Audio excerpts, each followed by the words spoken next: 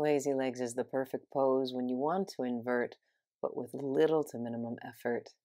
So ensure you have a small bolster and two belts, one with a wide loop and one with a skinny loop. You'll also have two eye pillows to the side. To start, scoot up to the wall on your side so that the hips come all the way to the wall, and then allow the legs to go up the wall, and everything is within arm's reach. We'll start first with the small belt. That small loop goes around the feet, up the legs, and you'll tighten it right above the knees. Don't tighten the belt all the way, just putting it in place so you can still bend the knees.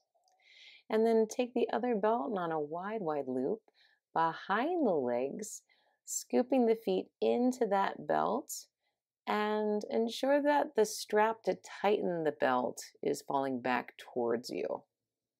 Then slide the belt underneath of the hips so that it is going around the feet and around the low back or the sacrum. Tighten everything up, and then when you're ready, grab your small bolster and place it on top of your feet.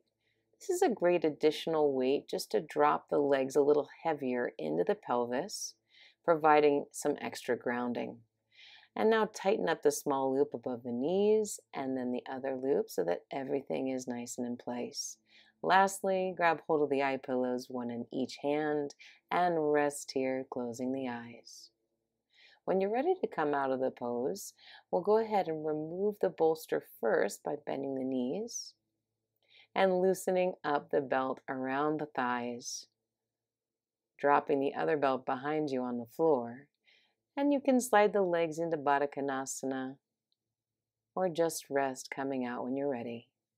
Great work.